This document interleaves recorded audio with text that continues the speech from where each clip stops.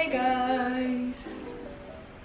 This video, as you saw by the title of the video, it's all about my experience studying at Goldsmiths.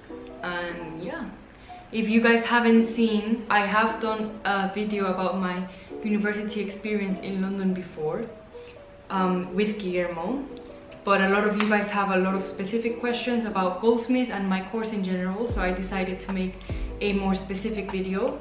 But just in case you're curious and you haven't watched my other video, I'm gonna leave it maybe here, I think it is.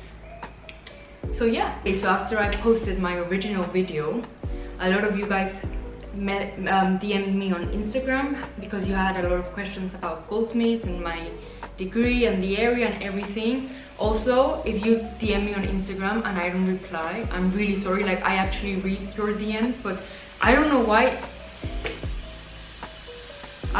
Instagram doesn't let me like reply back sometimes unless I follow you. It's really strange. But if you guys want to talk to me and like have a specific question and you've asked me on Instagram and like I don't reply, ask me on on this channel or my other channel. I always reply to my YouTube comments, so it's probably easy to talk to me by YouTube than Instagram if you have any more questions. So yeah, a lot of you guys have ask me questions because you're either going to start there in October, or because you're thinking of applying there in the future, or you're just curious in general. So I'm just gonna answer a bit of those questions. Right now it's 3rd of September. If you are starting uni in October, I think uni starts in October, good luck. I wish you all the best. First, let me introduce like my experience, just in case you guys haven't seen the other video. I studied Media and Communications bachelor's degrees. It's a Bachelor of Arts at Goldsmiths University from 2017 to 2020. In case you're randomly watching this video and you don't know, I'm from Spain. I lived all my life in Spain before moving to uni, but I studied in a British school in Spain. So a lot of you guys, especially the Spanish ones, ask me like, how did you manage to like study in the UK? Did you do like a exchange program? Were you there for your whole degree? How could you apply? So basically for me, the process was like just the same process as a British person would have. I just applied via UCAS, and because I did my A-levels, I didn't really need to do any like English exams or anything, because I did A-levels just like, and GCSEs just like British people. So I'm sorry, I can't really explain more if you're international and have more questions. I just applied as a normal like British citizen would. Back then there was no Brexit in 2017, so for me there was no problem applying and moving there. When I moved there, I didn't need to do any paperwork, I didn't need to request any visas or anything, so I just moved there. Now I think you need a visa or a pre-settled status if you're from the EU. I'm not sure if they charge you the same, because for me they charged me the same amount as a British person. For me it was £9,250 per school year, and there's like 3 school years, I think. I'm not too sure. I managed to get a loan from the British government to pay for my studies. Just before applying, just like you probably are if you're watching this video, I was so nervous. When I got accepted, I kept searching videos about the uni. I really didn't know. It was my first time moving away from home, my first time living by myself, and especially because, you know, it was a whole different country. I was really scared. So yeah, it's completely normal to feel scared. So you guys, I'm fine. It's 4 years later and I'm fine. I'm still living in London. So I'm gonna divide the video into some sections. In the description I'm gonna like time mark them, and you can skip through the sections you're interested in if you don't want to watch the whole video. Some of you guys have asked me like, what's the reputation of the uni like why did you apply there, something like that. So back then in 2017, well 2016, when I was applying for universities, I just really didn't know where I wanted to go, because, you know, I'm not from the UK. I didn't really know that much, so I just applied to a bunch of unis. Actually Goldsmiths was kind of like an extra option. I didn't even consider going there, and then I got accepted into all my unis, and I went to the open day at Goldsmiths, so they do like a little open day and everything. And you know what, I really love the vibe there. I feel like so inspired, and I feel like this is such an amazing place to study. Like my life is gonna be amazing here, because they do like a little like sample class, like what the classes are going to be like, which was a lie, because what we were talking about in that class didn't really come up in my course at all, which was really sad because it was really interesting. So they kind of lied with that, so no shade. If you go to an open day and it's amazing, it's probably not going to be that amazing. It's an open day for a reason. But anyway, back then for media and communications, which is the degree I studied, Goldsmiths was like the one of the top 3 ranked in the UK. So that and the open day, like that combined, just really made me decide to study there. To be honest, I'm so happy. If I had to study another bachelor's degree, like if I could turn back time, like yes, go to Goldsmiths. I really enjoyed like the vibe of the uni. It's I wouldn't say it's like a small uni, but you know, compared to like King's or something else or some other bigger uni, there's like campus all around London. For example, for King's, in Goldsmiths it's just like campus is just in one location. There are like many different buildings, but it's only in one location. I don't know, it feels like quite cozy, like familiar vibe, you know. And yeah, to be honest, that aspect of it, I really like it, even though it's a bit of a smaller uni. A lot of people in the industry know Goldsmiths. I applied there, I got accepted, and I was ready to move, and then it was time to like decide my accommodation and everything. I had heard when I was like planning on moving there that New Cross, the area, was like really shady, quite dangerous. I was like, to be honest, that really scared me. And a few of you guys have asked me like, how dangerous is New Cross? Is it really shady? I've heard like a lot of stuff goes down in there. And like, to be honest, you guys, I just moved out of New Cross like a month ago.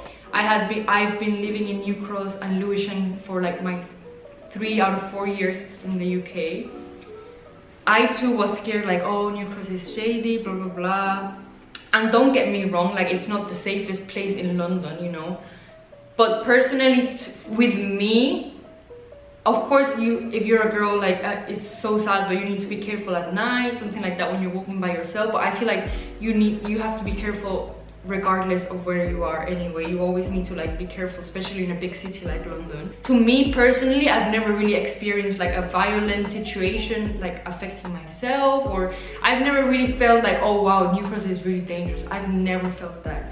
Also, you need to keep in mind, like, of course, like it may have been, that area might have been dangerous in the past, but like right now, because of the university and everything, it's really kind of popping, that area. Like I kind of miss it now that I've moved out. There are like so many like nice cafes, little restaurants. I don't know, I just feel like the vibe in New Cross, I personally really like it. It's not like central London vibe. It's not that far away from London. It's like a 5-minute train to London Bridge from New Cross station.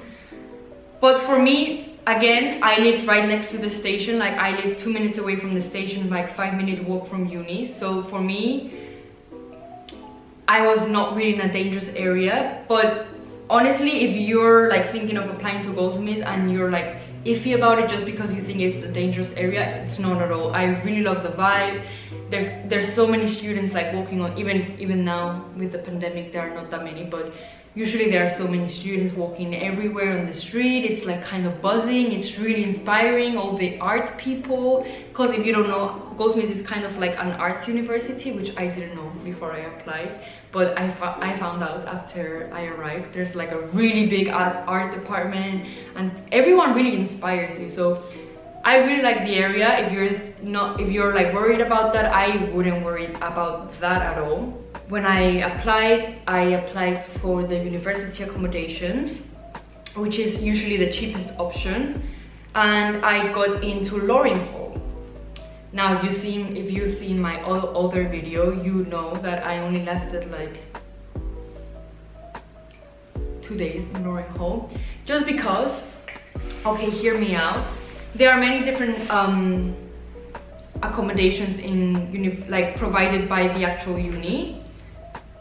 I chose Loring Hall, which I think is like the cheapest and like the biggest one. And if you're like me, my personality type is INF. I'll put it here. I never remember.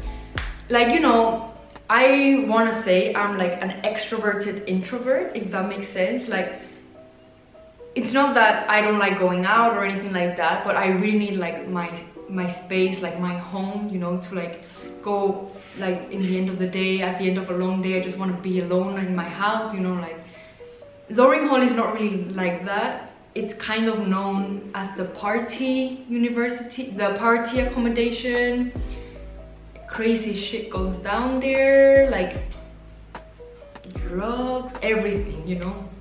And like, that's not to say the flat you end up in, it's gonna be like crazy madness. Like, the flat I ended up in, like my flatmates, even though I only knew them for like a week or two, I don't think they weren't like crazy or mad or doing drugs, which if you are, that's no, I'm not judging you, it's just not me. But for me, after spending my first night there, it just really wasn't my vibe. And you just know, like you just feel like this is not home, this is not gonna be my home, I just don't feel safe there. It was really chaotic. So if you're looking for that kind of university experience, like party all night, every night, drugs, alcohol, everything, apply for there if that's what you're looking for. For me, I was looking a bit more toned down. That's not, you know, you can always go out every night, it doesn't have to be like that kind of accommodation. So I kind of dropped out of my accommodation on the first week, and I was like, you know, I was really stressed looking for a new one. I ended up living in Chapter Lewisham, which is a private accommodation. It's recommended by the school, but it's not actually like a Goldsmiths accommodation. It's like an accommodation in Lewisham. It's like a 10 minutes bus ride from the uni, and there are other people from different unis too, so it's not only a Goldsmiths one. It is significantly pricier compared to the like university accommodations, but I knew someone living there and I had visited it before I applied, so I was like, okay, this seems more like my vibe. It's a bit more calm. To be honest, Chapter Lewisham is really nice, to be honest. Like there's a study area, there's a gym area, a social area, like a little garden. It's quite nice. There's like a big ass down in front of it. If you can afford it, go for it. For example, there's like a social area, people went there every night, you know. You can still have like that kind of party life if that's what you want in that accommodation. I just felt a bit safer than in Loring Hall, so that's why I applied. You know, the accommodation is quite modern and nice, so that's why I applied. And I really recommend going to like a host, like a student accommodation on your first year, because that's how you get to know people. Like, that's the real university experience. Investigate a bit more into the kind of halls you want. I don't know what it's called. I know the other halls, like the other university halls, are definitely calmer. I can't remember the name of it, but they're also like right next to uni. I just personally, if you're kind of like me, I wouldn't recommend Loring Hall, maybe the other ones. But you know, just do your research. The thing with living in Chapter Lewisham is the cost of it is, I think it was like £100 more expensive per week than Loring Hall. It was like quite a big difference, you know. My parents really weren't expecting to pay that much, because, you know, my parents were the ones that paid for my rent whilst I was in uni. So, you know, because I was living in that place, the amount of money I had in my first year, I feel like it wasn't really enough to live your best life, if that makes sense. So you guys know London is expensive. You've all, like, one of the questions I have here is like the living cost of being a student in London. Okay, so for me, my parents paid for my accommodation and my like travel, like my Oyster card and stuff. Because if you're at uni, just get like a uni Oyster card and just get like a monthly travel card, something like that, because then you can like explore all of London, and like it's the best choice economically. And then apart from that, my parents gave me £50 per week. It's not enough if you live in London. London is quite expensive. Like, eating out, even if you go like Wasabi or like a fast food place, it's gonna be like £10 minimum. You know, drinks are expensive in London, like pint of beer could be like £5. So be prepared to have to say no to going out. It's not the same like going out somewhere else in the UK and going out in London. Don't expect like having, I mean, if you're kind of well off and you're kind of rich, then yes, you can have like dinner in like nice restaurants every week, every night, every day. But for me, that was not the case. So I had to say no to a lot of plans just because I didn't have that kind of money. That's why I really recommend like joining clubs in school. I was in the tennis club on my first year and like stuff like that, because it's easy to romanticize the London life, like, oh, I'm gonna like be shopping here, be eating there, like coffee every day here. Like, it's not really like that if you're a student. Like, most students are kind of broke, and if you don't get a maintenance loan, like I said in the beginning, I didn't really get one. There's definitely like limits to that. So I really recommend getting like a second job. To be honest, it's really easy to get like a waitressing job in London. There are so many opportunities. That's what I did. I was a waitress like all of my uni career. So that's really nice to meet new people, because obviously it's nice to have your uni friends, but it's also nice to have friends outside of uni. So I really recommend that, getting like another side job or like a part-time job, full-time job. I was full-time in the summer, part-time during school. Usually they're quite flexible with students. You can have your extra money, you are working, so that means you don't really spend that much because you are working. And also you get to meet a lot of new people. I met so many amazing people whilst I was like waitressing, and like I met my boyfriend and everything. So I really recommend doing that. Okay, let's talk more about the course. So media and communications, where do I start? To be honest, I wanted to study media and communications because I wasn't really sure what I wanted to do. I knew I wanted to study in that kind of field, like, you know, media and communications could be so many different things, like film, television, photography, journalism, marketing, just so many different like career paths you can get from that. So that's kind of what I wanted. Like, I was like, oh, I want to be a journalist, I want to be a writer, I want to be like a radio host, even though I'm a really bad talker. Like, I am not good at talking, which is very ironic considering I'm filming this video. But I was like, oh, I want to do this, I want to do that. And then once I started studying, I realized what I was interested in was digital marketing, which is what I'm pursuing now. So if you're like me, if you're not too sure what you want to be in the future, but you are sure you want to be like in a creative field, media field, then yes, I recommend studying that. On the other hand, if you're quite sure you want to do like, oh, I want to do like TV production, or I want to be a journalist, I want to do this, I want to be creative photography, creative marketing, something like, if you're really sure about what career you want to pursue, I don't really recommend studying media and communications because it's so broad. It's really hard to like specialize in something within the degree. So for me, after my second year, I kind of knew what I wanted to do. But the thing is, obviously, especially in the first and second year, there are like mandatory classes that you need to take, that some of them for me it was just like not interesting at all, because it's really broad. There are so many career paths you can take.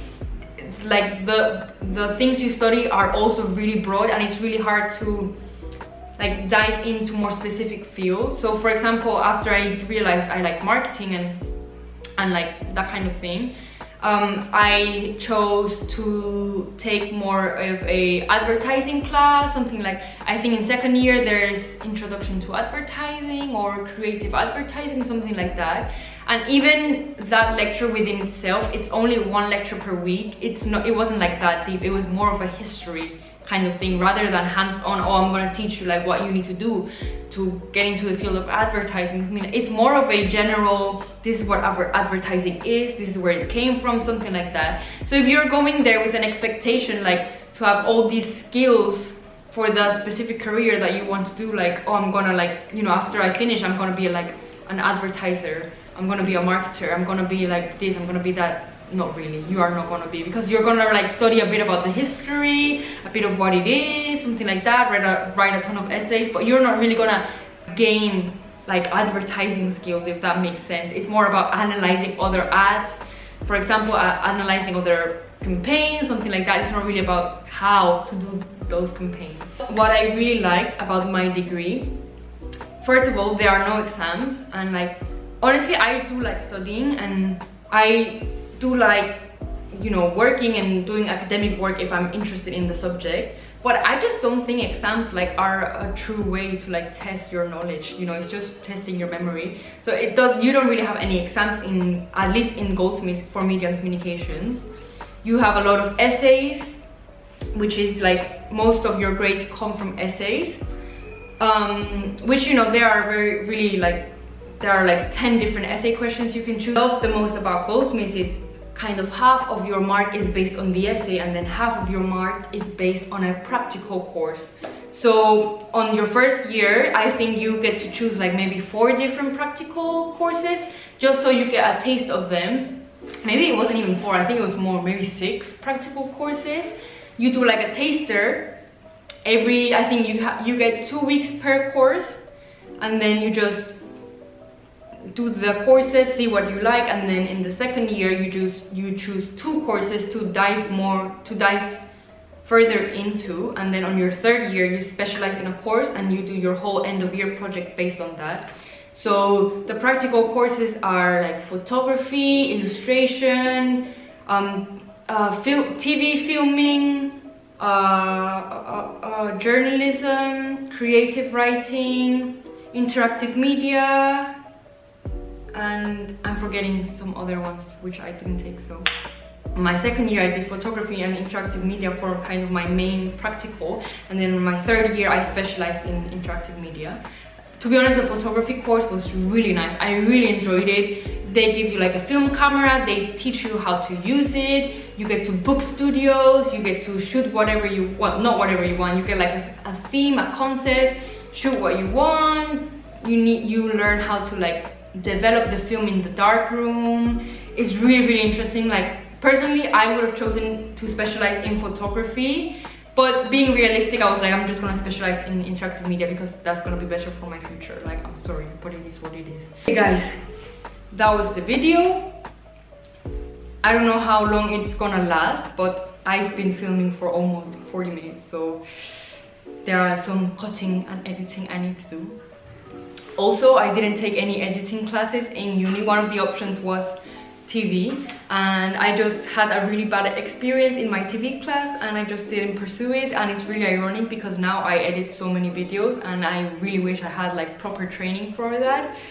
But anyway, you know, you can always learn on YouTube or learn by yourself, which is what I did. That's the video. Do I recommend Goldsmiths? Yeah, I kind of do. It does have a lot of flaws, as all unis do, you know, like sometimes we're like, the teachers are a bit outdated, like especially in the more like modern topics like social media and stuff. You can definitely tell, like, you know, they're outdated. There are some flaws, but I think that happens with everything in life. To me, I had like quite a positive experience at Goldsmiths. If I were to study a master's, which, you know, I would really want to, but I don't have the money for that, so I don't think I'm going to. But if I were, I don't think I'm gonna study at Goldsmiths, just because I've already experienced that and I would want to experience a different uni. But if you are thinking of studying a master's at Goldsmiths, like, go for it. Like, honestly, like, I know a few people that studied their masters there. You know, masters is always shorter. It's definitely way more specific. I do recommend it, and I really like the area. I just really like the Goldsmiths vibe, and I'm kind of proud saying like I graduated from there, even though it has its flaws. And I always complained about the uni when I was with my friends at lunch, but hey, at least I met them, and I wouldn't be where I am right now if it weren't because I decided to study at Goldsmiths. So hey, go for it.